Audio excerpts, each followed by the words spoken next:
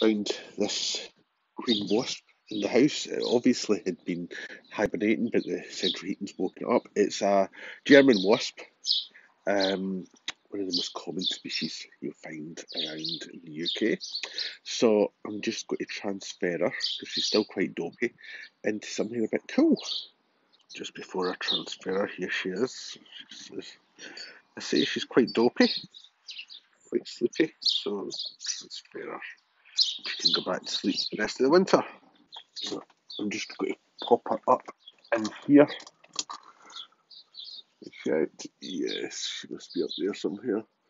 Hopefully she'll wake up and not do what one wasp did last year and make a nest in here. I moved this one on.